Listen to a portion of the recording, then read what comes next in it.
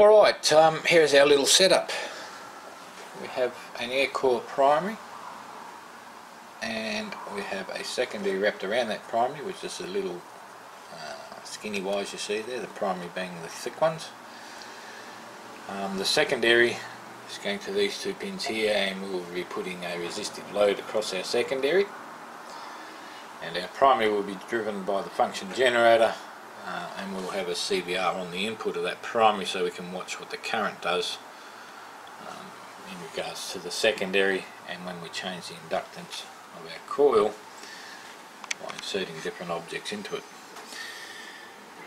At the moment the inductance of our air core primary is 52.7.8 millihenries, but we will be using our oscillating magnet later on, and that will be at its closest point, sitting around about there,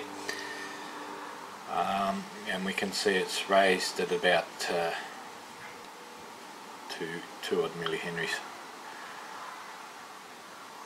which is not very much, because if we take this tiny little screw here and we sit that in the core like so, we have raised the inductance of that coil more so than what our big flat magnet did sitting along the outside of it. This is just things we need to know for this test. If we take this big block, which we will also be using in the test, and we place that inside our core like so, the inductance has now gone right up to 156.8 millihenries. So they're numbers to remember, and that is to just show how little effect this magnet and our steel plate has on the inductance of the coil.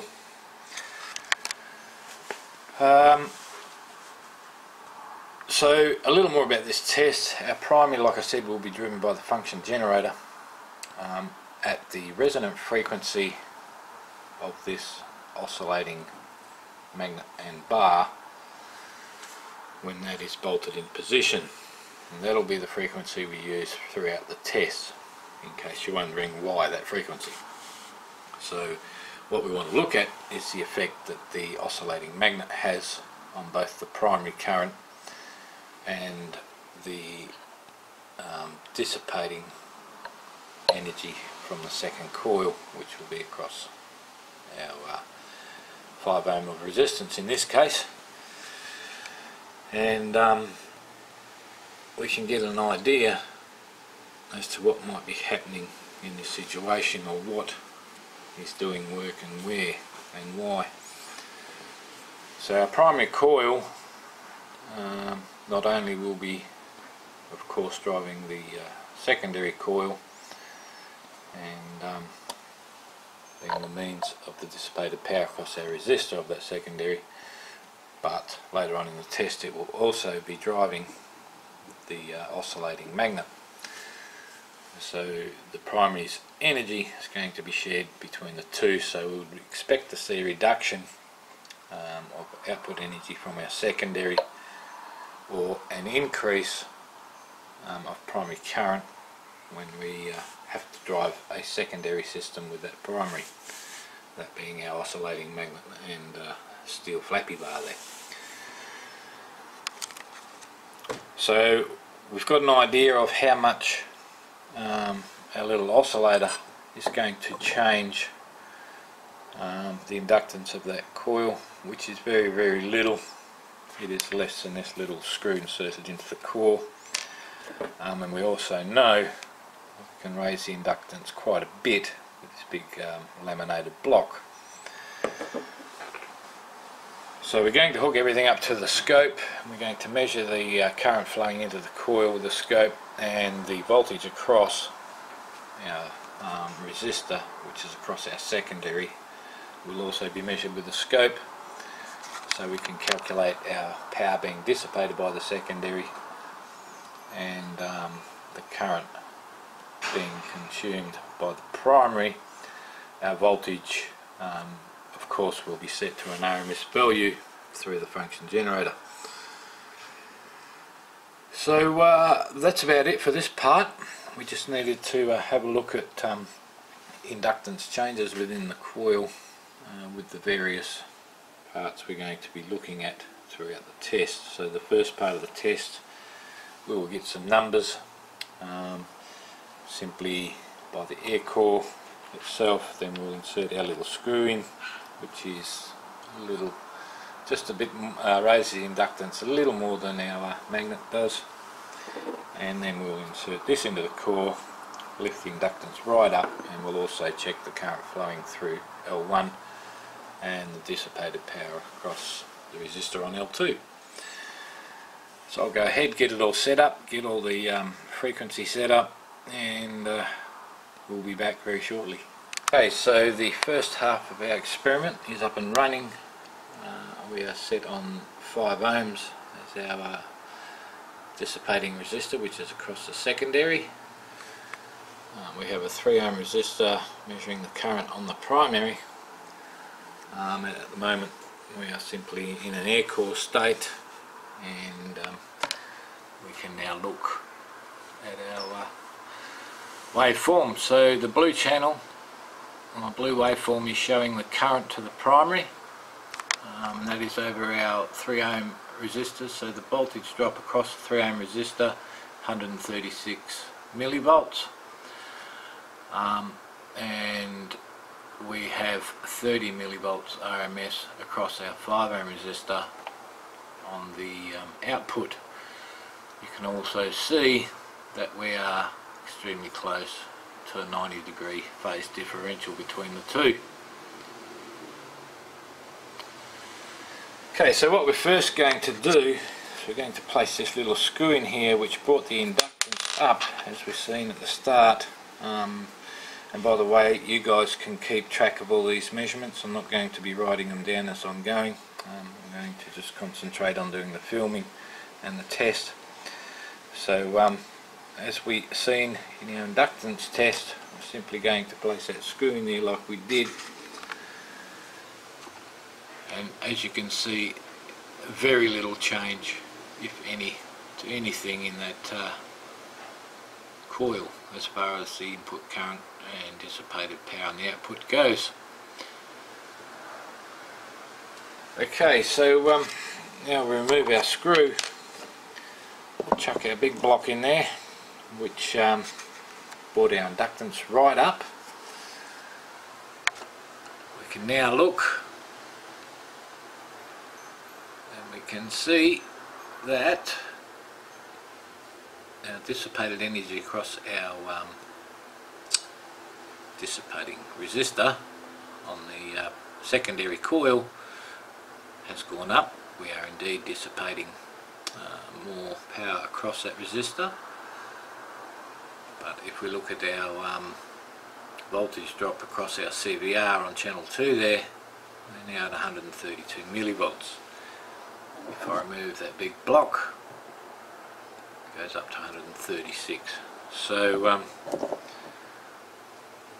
by having that big block in there, we've increased the inductance of that coil by about 3 times, and we've only managed to drop our input current down 4 odd millivolts over our CVR, and we have of course raised our voltage across our dissipating resistor up to 86. So it was only, as you can see, 30 millivolts RMS across the 5 ohm resistor on the output without the core. With that very big core, it lifted it to 86 and slightly reduced our current flow in. Our phase angle remains pretty much the same. Okay, so now we know what that very big increase of inductance does, and how much this little tiny increase didn't do. We can now move on to the second part of the test and add our oscillating magnet, which once again the energy to drive that will be coming from the primary coil, of course. in the way of the magnetic field attracting and opposing that magnet on our oscillator bar. So like I said, you guys keep track of the measurements and what you're seeing. I'll keep going through with the experiment, doing the filming, trying to keep the camera in the correct location. So now we'll get on with the second part of the test once more. That is without the core, and that is with the large core.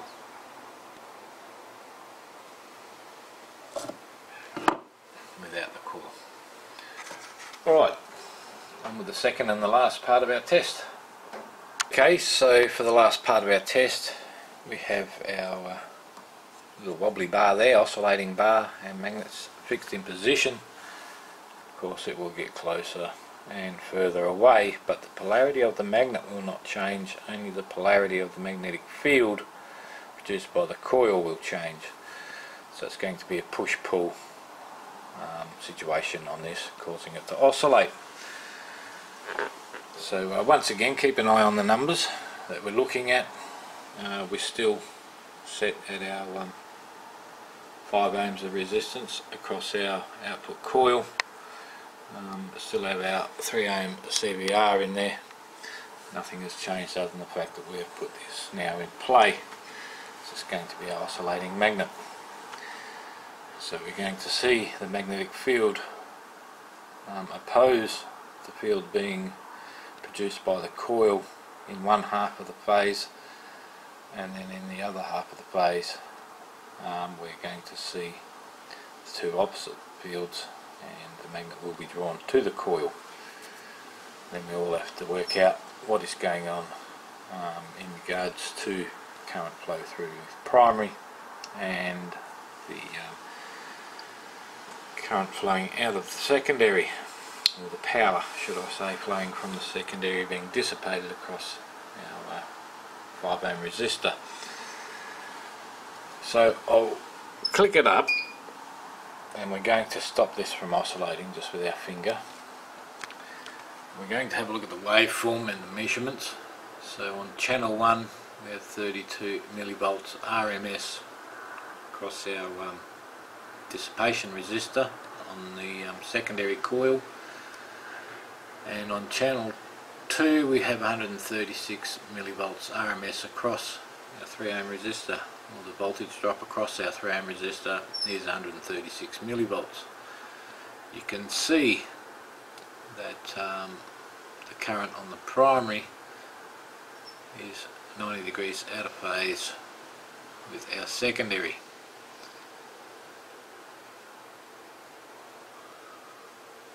Which is normal. Okay, so now we're just going to let this go. Our primary is now doing more work in that it has to oscillate this coil, and if you listen carefully you can hear the whole bench is vibrating. My mess up there is all wobbling around. So the primary is now dissipating energy through this very large U-bit IKEA bench, which weighs about 200 kilos and probably even more, that the drawers are full now and there's junk everywhere, but still enough energy being dissipated from L1, our primary coil, through our oscillating magnet and bar into the bench to cause vibrations and sound. So now we're going to have a look again at what we have. You can now see across our 5 ohm resistor on the secondary coil we have 122 millivolts, and our voltage drop across our 3 ohm CVR on the primary coil is now only 112 millivolts. You'll also notice now the waveforms are 180 degrees out of phase with each other. So we've decreased our power input to the primary, we have increased the power output from our secondary, and we're also dissipating power through the bench in the way of vibrations. And all we have done is added an oscillating permanent magnetic field. So again, if we stop that, we're no longer dissipating energy through the bench. The vibrations have stopped. Our output on our secondary has also dropped across our dissipating resistor. Our input current has now gone up, and our waveform, the two waveforms are now only 90 degrees out of phase with each other. So I'll let the old magnet go now.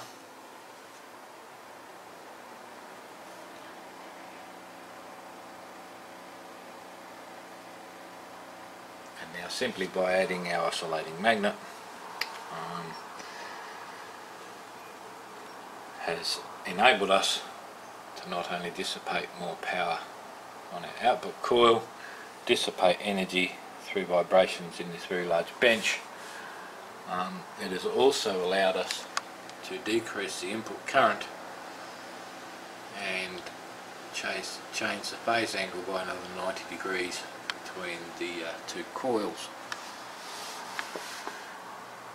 So very interesting. I am not quite sure what is going on. Obviously it isn't the inductance that is making the change, because we tried that previous to this part of the experiment and we didn't see what we're seeing now. May have to look a little at impedance, but no matter how you look at it, the energy to oscillate that magnet is coming from the primary, and it would seem that somehow the energy is being amplified, returned back to the system, in that we can now have more power to burn off through our secondary. We also have power being dissipated through the bench in vibrations, as I said, and at the very same time we've actually reduced the energy. So everything is arse about to what you would think it would be. Alright, I'll get this all put together and get it posted. Leave your thoughts in the comments, whatever. And thanks for watching, guys. See you next experiment.